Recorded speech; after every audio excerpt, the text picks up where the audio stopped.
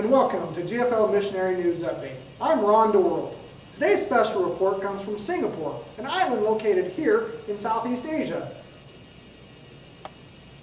At 3.5 times the size of Washington, D.C., and a population of over 5 million, it is a mecca for much of the industrial, economic, and education to many in the Asian region.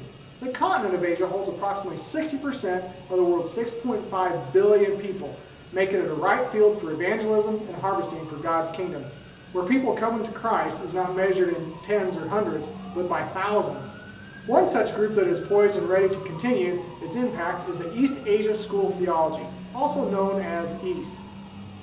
This school was established by Campus Crusade in 1992 to develop and equip Christian leaders to be passionate spiritual multipliers through sound doctrine and preaching.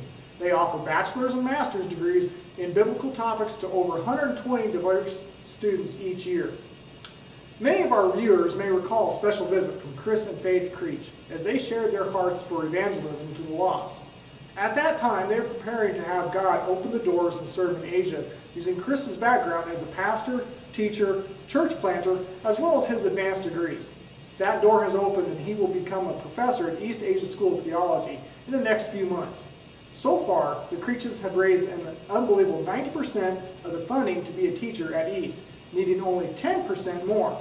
Let us now go to our on-the-spot reporter, Ivana Travell. Ivana, why are the Creeches uniquely qualified to be part of the teaching staff at East? Excellent question, Ron.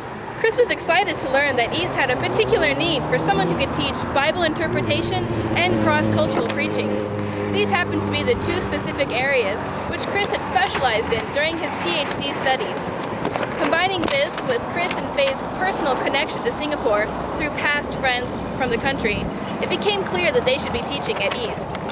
Chris believes that Bible interpretation training is of special importance, as it will help clarify Christianity as opposed to the mix and match theology which is becoming prevalent throughout Asia. I don't know about you, Ron, but follower of Christ sounds much better than evangelical, Buddhist, Catholic, Taoist. I would agree, Ivana. From what I understand, Grace Fellowship is an exceptional church in its continued support of its list of missionaries, to which the Creeches were added to this last year. How is this additional support different from what GFL as a church already provides?